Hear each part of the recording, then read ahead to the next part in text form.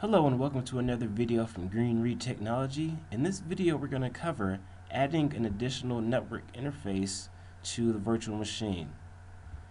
In this case you'll select the virtual machine that you would like to add the network interface to in Xenserver, and you'll come to the networking section and you'll come down to add interface. You'll select the appropriate network that you would like to add the virtual interface to. Select your particular MAC address option, either auto-generate or use a specific MAC address. Enable quality of service if you would like.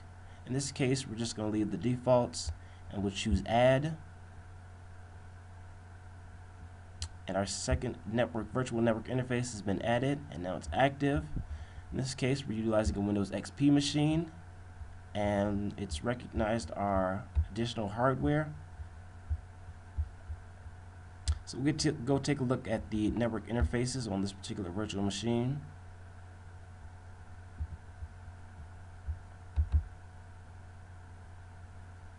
And in this case, we can see that two network interfaces are available within our virtual machine. So this video has covered adding a virtual network interface to a virtual machine. I hope you enjoyed watching the video, and thanks a lot.